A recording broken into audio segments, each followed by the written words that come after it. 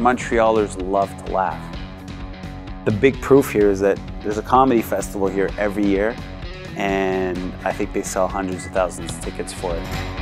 The reason why we have so many great comics coming out of Montreal, or this is such a great place for comedy, is just the numerous influences that exist here. There's so much rich culture to draw from in every way. Being a Montrealer is such a privilege.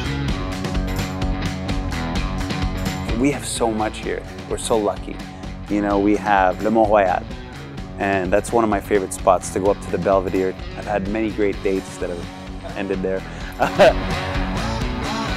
The Tam Tam every Sunday, you know, which is an impromptu thing that happens. To be able to have La Ronde, you know, we take it for granted it's there. You know, you can go, that's another great place to go on a date.